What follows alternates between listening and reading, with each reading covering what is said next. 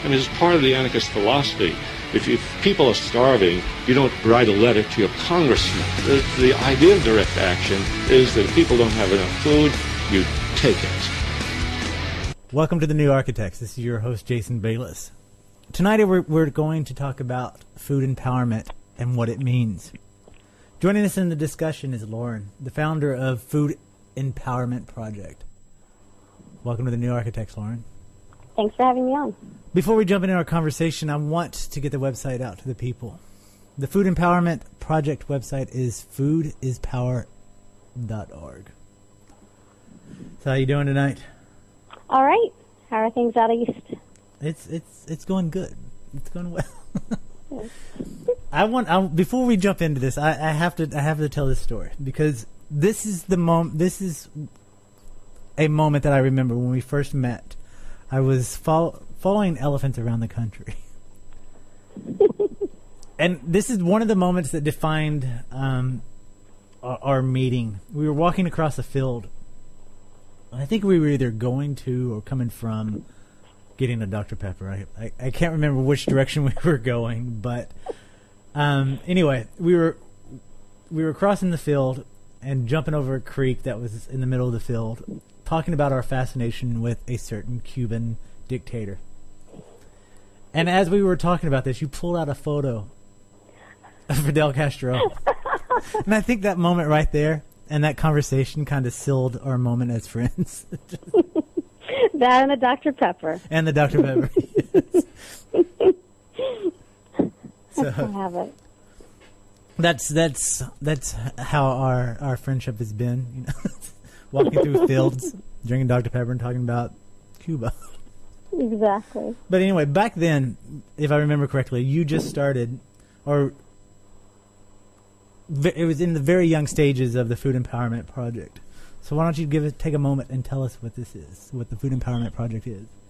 Sure. We're still a very tiny organization. We're an all-volunteer group at this point, and basically what we're trying to do is help people recognize the power of their food choices. That a lot of people that I know and you know in the activist realm are vegans, which Food Empowerment Project sees as one step in a more just world in terms of our diet and our food choices. But for Food Empowerment Project, it goes beyond that. It goes beyond to where how our food is being raised and how the people who are raising and harvesting, so to speak, our food are being treated. So as a vegan organization, we're promoting more consumption of fruits and vegetables. So we feel very strongly that we need to make sure that the farm workers in the fields are treated with dignity and respect. We also go beyond that to talk about other food justice issues such as water privatization, union busting done by corporations, as well as the chocolate slavery issue and what's happening in Africa. And then we also tag on with food justice as well, access to healthy foods in communities of color and low-income communities. We see this as a grave injustice and, in fact, a form of food apartheid where certain people are denied access to healthy foods. So we work to combat that. You talk about the importance of getting food to low-income families and people of color. But I think the common question when people hear that would be, you know, don't they have access to the same foods as you and me? I mean, can't they go to the same stores, don't they? I mean, I don't understand. I guess explain why this is an important element to, you know, providing people healthy food. Right. I think that there's this common misconception when you hear things like the high obesity rates and diabetes rates in communities of color and low-income communities, that somehow these people don't want to eat healthy or they don't know how to eat healthy. And what it really comes down to is the access issue. When we surveyed here in Santa Clara County, which is where we're based, the difference between high-income areas and low-income areas on grocery stores. We went out and we surveyed what the types of grocery stores that were in the high-income communities and then what types of similar places were in the lower-income communities. And it's not only is the type of food different that they're able to access, it's also different in terms of where they're getting their food. So a lot of the chains, you don't find them in these communities. What you find are liquor stores as well as convenience stores, which quite frankly are liquor stores masquerading as food markets. So the types of foods in these places, there's pretty much little to no fresh produce whatsoever. And even that's there isn't necessarily priced. So if you have a language barrier, or maybe you're obviously very concerned about funds, you're going to maybe not ask the cost of produce because of the concerns that it's very high. You also have, most of the lemons that we even found in the liquor stores were just next to the beer. It's a different type of system that's being pushed in these communities where you have more junk food, more soda, and definitely more alcohol. Than when you go into the higher income communities where you have well-lit stores and all the food is obviously marked. Yeah. So why do you think it is pushed this way? I mean, and what can people do in their own community to change it? Because I'm sure it's not just in your area this is happening. This has happened nationwide. It is happening. It's happening all over the country. And I think that most people, when you bring this up to somebody, and I give a lot of talks on it, they don't realize it until somebody points it out, that in certain communities there just aren't as many grocery stores. Now, why this is happening, a lot of the big chains left these lower income communities. They felt like they could make more money in higher income areas. So they left. For our organization, we haven't done a lot of research into when this started or how long or why it's going on. Our point now has been really trying to find out what it is that's happening and how can we stop it. It's a harder issue, just like when we talk about, people trying to eat produce where the workers are treated decently.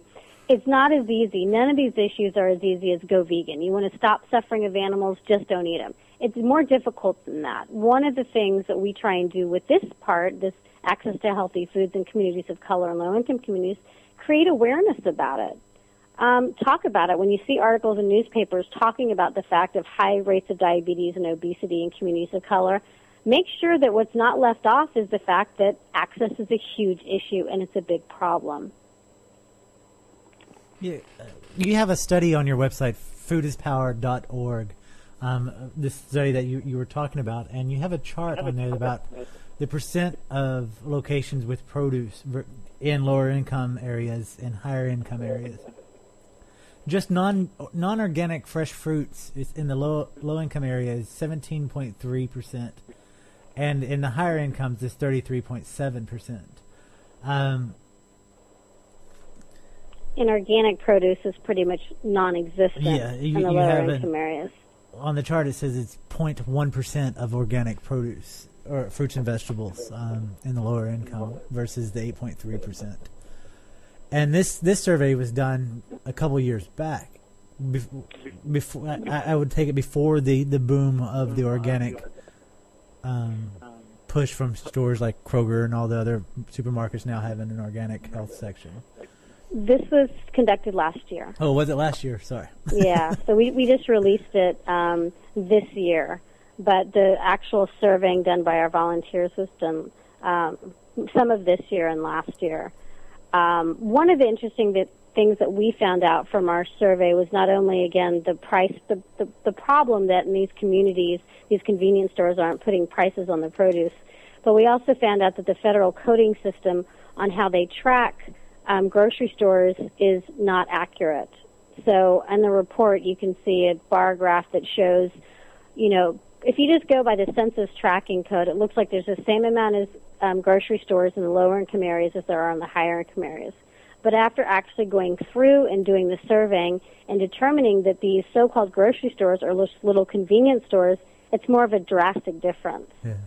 And this means that any type of federal government body, agency, anybody going in looks and says, oh, they're proportionate. They have the same amount. But it's not the same. You cannot compare a Safeway or a Whole Foods market to a mom-and-pop market. They're not the same. Again, these places not only didn't have much, if any, produce whatsoever, the canned items, many were expired, and the foods weren't really of any good quality. Wow. And for anybody listening, we will put this a link to this report on the New Architect so you can check it out because it's pretty powerful stuff. Once you, like you said, once somebody mentions it and you actually see it in front of you, you're kind of like, holy crap, that is actually happening. So what can people do in their communities to help improve? Because I know corporations right off the bat are not going to move back in to lower income families or to lower income communities, and they're not going to start producing more produce and more healthier foods in these areas. So what can individuals do to help increase the healthy food? I mean, Food Empowerment Project follows the environmental justice principles. So for these communities, we're going to be going back into those communities and find out what they want. We feel there's been a disservice in a sense where, whoever decides, whether it be a city or an NGO, goes in and says, we should put a farmer's market here without any input from the community members. So our goal is to actually go out and find out what the community members want. What we would love, of course, is for people to get off the system, grow their own food. But we know that that's not practical for everyone, so we need to figure out other solutions. Very nice. Very nice. So other issues that you focus on that you mentioned, this one is highly important, but I think all the issues that you have listed out on foodispower.org are pretty much as important, because you go from land animals to ocean animals to workers, human slavery, environment, food choices, food justice, and food and health and global issues. You want to take a moment and we just kind of give an overview of each sure. I guess bullet point? For land animals, why is it important for the Food Empowerment Project and for communities to know about the land animal issues? Well, our organization really wants to fight injustice, and we feel that the best way that our organization is focused into is with food. Everything we do revolves around food because people do it several times a day, and food is a choice that we all have, and we can vote for oppression or we can vote against oppression. And what's taking place against animals right now on factory farms, and frankly any farm, is appalling. I don't know if I need to go through every single animal, but for us it's important that we strive to remove different forms of oppression from our lives, and going vegan and not consuming animal products is one of the easiest things we can do to immediately save lives and not be a part of a system that perpetuates that animals are mere commodities and not feeling beings. And that being vegan also helps the other bullet points that you're talking about in terms of global issues and environment issues. To some extent, yeah. I mean, definitely, we're corporations from the United States are doing what I call exporting factory farms, which is basically perpetuating this disgusting, greedy system that they've created here in the United States, which not only kills animals by the millions, but it also pollutes communities and degrades our environment. And they're perpetuating this now overseas, abroad, and this is exactly what they're giving to other countries now, is our pollution and our disgusting way of viewing animals. So it is in that regard. When we talk about workers, though, again, it's being vegan isn't enough. When you look at the fact that farm workers who pick our produce are treated illegally, basically, in this country. This isn't something where we can point at another country and say, oh, aren't they bad, aren't they horrible? This is what the United States is doing. These are people who are not being paid a living wage. They're not even being paid minimum wage. They have no insurance, no protections. They work long hours, 14 hours a day, and are actually dying right now in the fields because of the heat. Well, maybe not this exact moment, but during the summer times, many workers in California die because of heat exhaustion. Just this year in the state of California, a bill was introduced that would pay farm workers overtime. It was vetoed. 2010, we couldn't get a law passed in the state of California to pay these workers for overtime. What other job do we allow that to happen where this is such a critical part of the system of our economy in this country, and yet we treat the workers like that? So, the veganism is like a big part of it, and then the secondary issues are these other ones where we feel like people need to, find out what's happening with the farm workers. Vegan or not, doesn't matter. Everybody eats the food that these farm workers produce, and we need to make sure they're treated well. There was on your site, talking about the workers, there was something that really blew my mind, because like as you said, this is happening here in the United States. You can't point your finger at anybody else. And the fact that on your site you point out that the slave labor still exists, that in such forms as forced labor and debt bondage. You want to talk about that a little bit? Because it blows my mind. Sure, and this is happening, what I'll talk about right now, specifically the United States, when workers travel from other countries, whether it be, South America or Asia, they're being told they're going to get good work in this country, and they come over what they believe is legally coming over, and they're getting a contract. Basically, it's a contractor. These corporations hire contractors. And again, we're talking about not just farmed animal products. We're also talking about produce. So the workers come in, and they think they have a really great contract, and they're told to hand over their passports.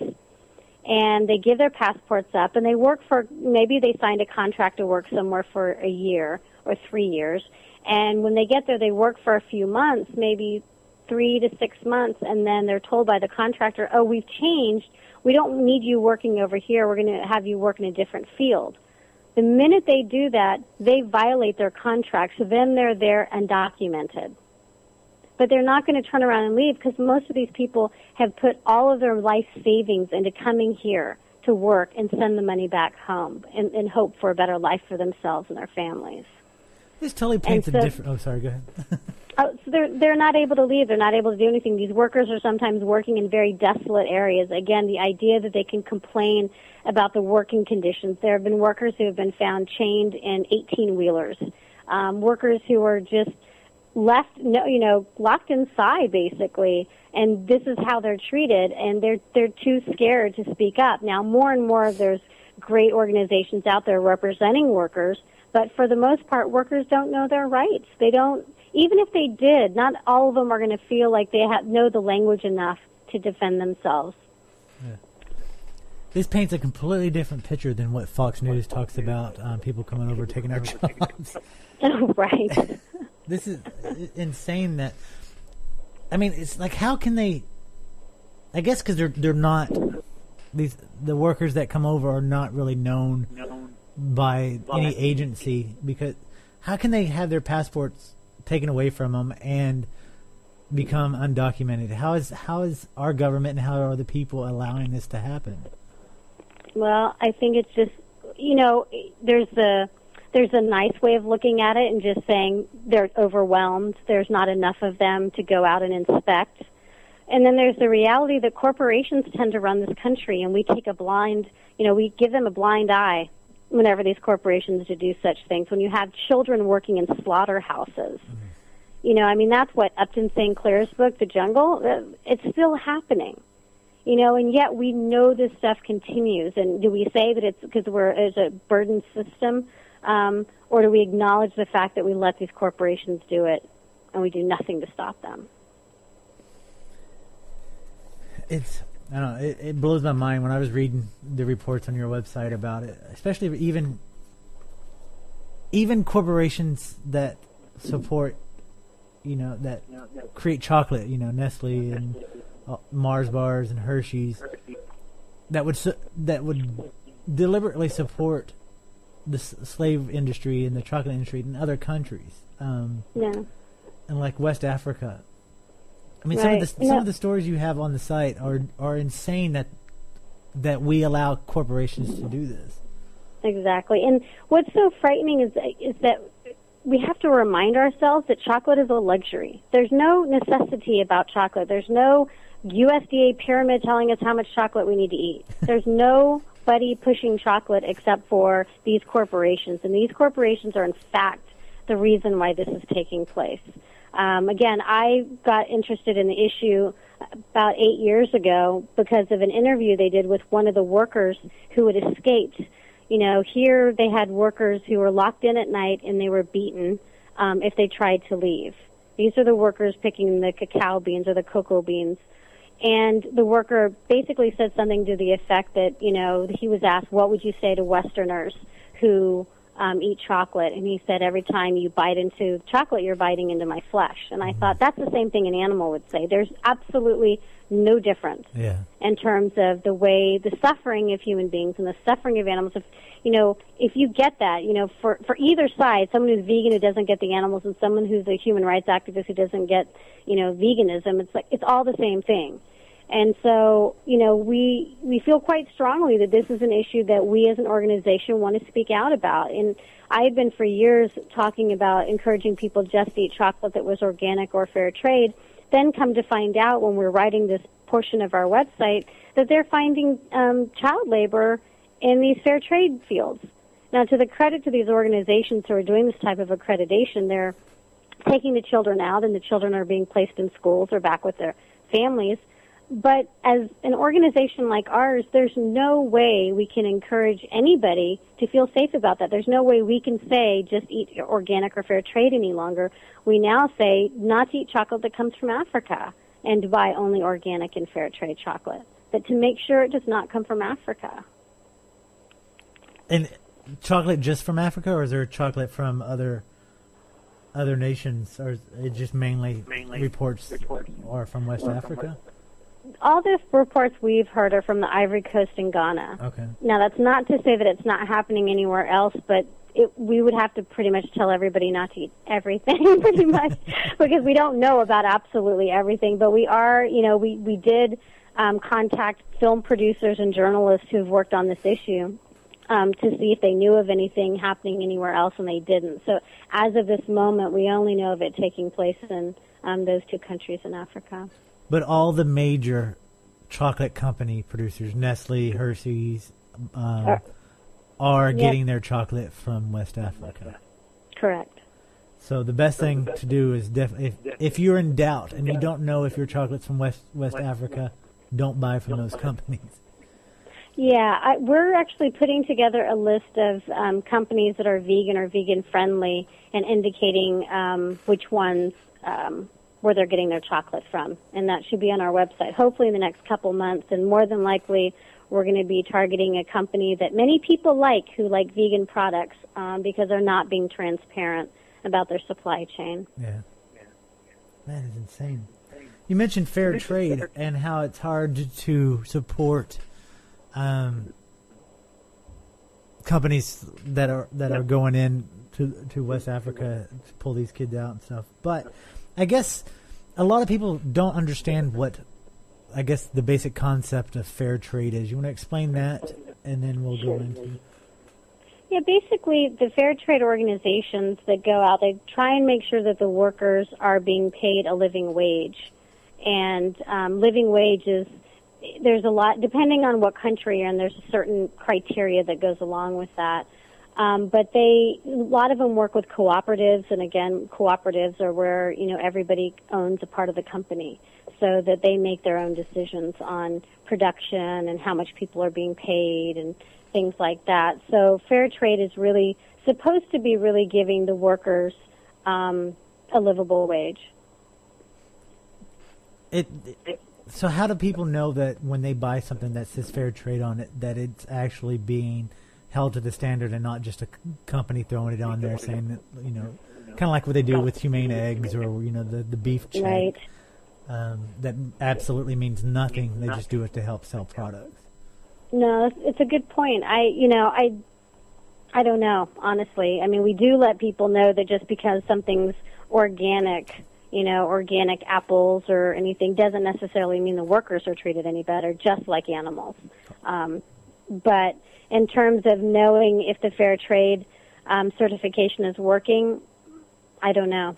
I believe, at least in the organizations that are doing it, one of which is Global Exchange. Right. But you're working on that list, and we'll have something in the next couple of months about that. Yeah. And you have a newsletter called The Food Chain. What is that? Basically what it is this is something we've created for people who have just gone vegan. So people who have been vegan or vegetarian for a long time probably won't be interested in it. But what we're trying to do is we're trying to show all these food justice issues as one. So basically people will get an issue a month for a year, and every issue contains a different animal story. and also different social justice issues. So that way, people who are interested in going vegan because they care about animals will always get that animal story. But let's say they start getting weak about being vegan, but then they learn something in the next issue about a social justice issue or environmental issue or health issue. And every issue has a farmed animal story, a rescue story about an animal, again, environmental, labor issues, recipes, nutrition questions and answers, and support questions and answers, and just recommendations on where people can shop. So we're really, we know a lot of people go vegan when they're handed a leaflet and they may stick with it for a little while, but we've created food chains so that people get this at least one issue for a whole year to help them stick with it, so they don't just get the flyer and then forget about why they decided to make that commitment. Well, why is it important for people to understand all of these issues and not just be vegan and not just be a human rights activist? Why is it important to embrace and encompass all of these movements? Because they're the same, I guess. To me, all of these issues are the same. We're talking about systems that care nothing about life, that care nothing about protecting the environment. They don't care about people. They don't care about animals, and they're all part of the same bad thread. And although we can't always shop our way out of every single problem that there is, we can at least make some choices on our own, and we can also let our voice be heard in terms of what we do believe in and what we don't believe. As an activist, I've seen many times just by, speaking out to corporations that we can have them make changes. Some will listen, and if they're worried more about their bottom line, I'm not so sure. But their reputation is probably something they do care about. And so by looking at all these issues as one, we're more holistic. We're not, I think it's, at least someone like me, it's too hard to be single-issued. It's just too difficult.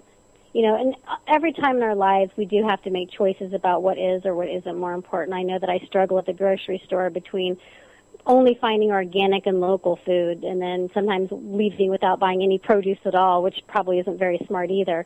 But this way, that the more informed we are, the more wise decisions we can make and the more impact we can hopefully have on the world around us. And that's really important, especially the comment you made about talking to corporations and letting them know that you're not happy with their practices and what they need to do to improve their practices. I mean, you have great experience stories about working with corporations to improve certain situations. I mean, you even in your bio, it talks about how you've worked with Pier 1's, Trader Joe's, and Whole Foods Market to make corporate changes within those companies. You want to talk and kind of give people kind of inspiration of how they should actually, if they're going to write a corporation, what are the key points that you should say, or how to form that? Absolutely. I think that we're talking about things at a local level as well as at a larger level, but I think that any activist who I think there's different type of activists, and every single person who speaks out on any issue, in my opinion, is an activist. And if you go to the grocery store and you find that, none of the chocolate bars are fair trade or organic, or they don't sell any that aren't from Africa, even just letting the store manager know that that's something that you want.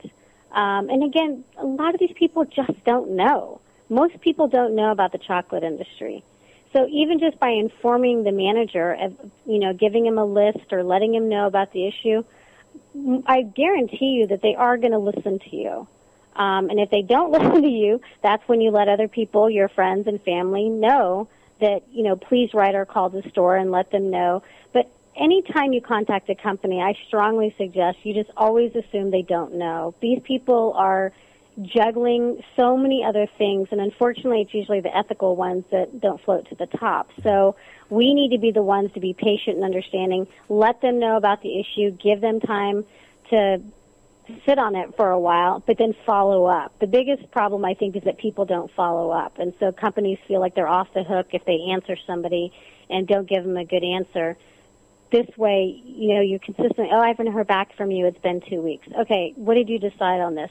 To not let it go, because again, you may be speaking out for so many people other than yourself. There may be other people who are looking for something some other type of chocolate that isn't Hershey or Mars, and they aren't willing to speak up. But the fact that you're speaking up will make a difference. And you also never know about the person you might speak to who might open their mind to these issues and talk to other people about it.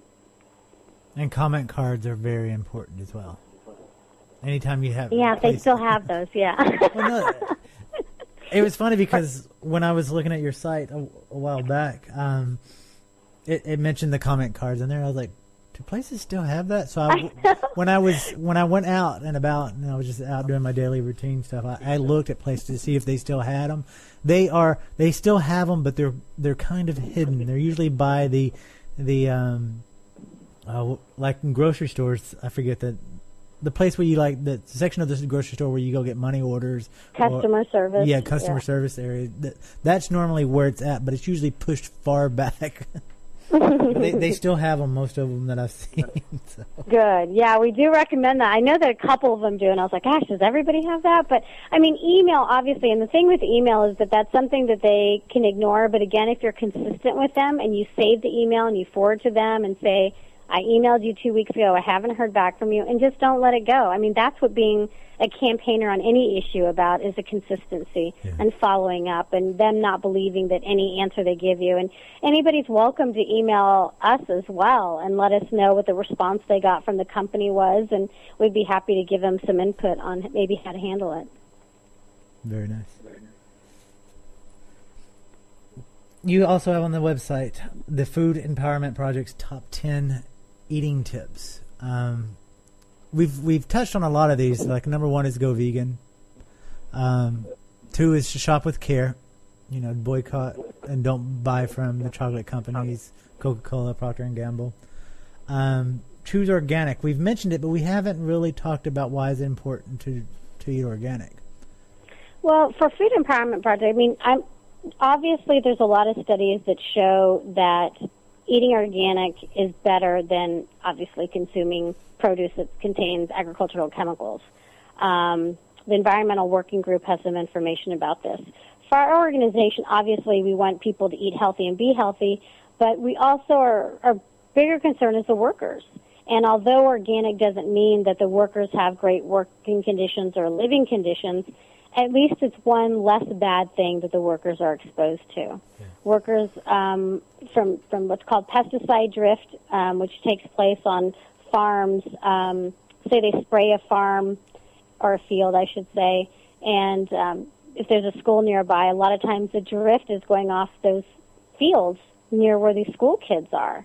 And again, these are usually the kids of the farm workers. But also just the spraying, these farm workers are exposed to these chemicals which are carcinogens and cause birth defects, and they cause, high rates of cancer for these workers. I went to college in Austin, Texas, and went to school with some children of farm workers, and one would tell me about how her mom would come home with blisters all over her body from the agricultural chemicals.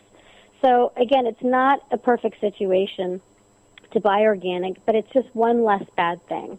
And if we can do anything to lessen some of the bad things that are happening to these workers, then we encourage people to do it. And we know organic can be expensive for people, so we just, even if you can only buy something organic once that time or every 2 weeks try and buy organic, anything you can do will help because it sends a message. It sends a message to these agrochemical companies that consumers don't want that on their foods anymore. And maybe they'll only make the change because of consumers, but we want the change for the farm workers. Very nice. I totally support everything that your group is doing. Thank you. So one topic I want to go into that you mentioned on the issues is environmental racism. What is environmental racism?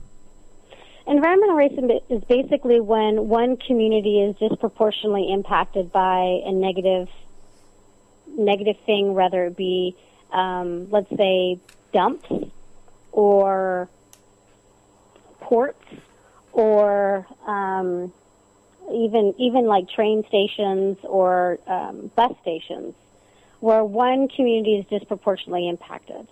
So it's primarily communities of color. So for Food Empowerment Project, although we don't deal with a lot of the toxic issues that these communities deal with, we do look at factory farms and the majority of factory farms are located in communities of color, where in places like North Carolina, which has, I don't know if it's the largest or the second largest pig-killing state in the nation, where you have residents there who can't even open their windows because of the flies. They have many respiratory problems because living so close to these factory farms, and disproportionately high African American neighborhoods. So it's called environmental racism, and these are what we call environmental justice issues, where, anybody in this country who likes to pretend that, racism isn't still alive and well is kidding themselves. And in terms of the food equity system, it's no different. It's blatant in terms of the factory farms. It's blatant in terms of the types of people who are working in slaughterhouses and factory farms. And most definitely it is access to healthy foods in communities of color. It's not there. And our communities are the ones who are more impacted by these types of dietary diseases. And so for Food Empowerment Project, we want to expose this. We don't want to pretend like these issues don't exist. They exist and they're real. It's goes back to the report that we were talking about earlier about the not having the proper foods in these communities in the lower income. Not only are they not providing adequate food, they're also not providing adequate living environments. The companies are pushing the stuff that most people don't want in their backyard into these lower incomes because I guess they feel that they don't have the money or anything to back up to fight them in the courts and try to get them out of their community. But what's really important is people can band together and fight these corporations, similar to how what communities have been doing against Walmart moving into their communities. They can do the same thing with factory farms and all these other corporations that are moving in, trying to push their waste and filth onto their community. Yeah, and there have been movements in places like California, I'm not sure how much in the rest of the country, but to ban fast food because of the problem, because it's pretty obvious that they're locating in certain communities. Something passed in San Francisco and Santa Clara County as well on, some type of, and I don't know the specifics, but it's called like the Happy Meal ban, where basically if, a Happy Meal or anything that's pushing themselves to children doesn't have a certain nutritional content, that it can't happen then. If they're going to be pushing products to kids by putting free games or free toys, that there has to be a higher nutritional component for their foods. So there are some movements like that, and everybody should encourage those from passing and making sure that they do what they can, contact city council members or county board of supervisors to make sure that these types of laws pass. The other problem with the access issue is that, we have people who are trying to eat healthy, who are traveling, getting on public transportation, traveling 2 hours just to get fresh produce. I had a young woman when I spoke at a university about this. She came up and told me when she lived in Orange County, she would shop at Whole Foods all the time, and now that she moved out here and she doesn't have a car, she has to take a bus to another little town just to get organic produce.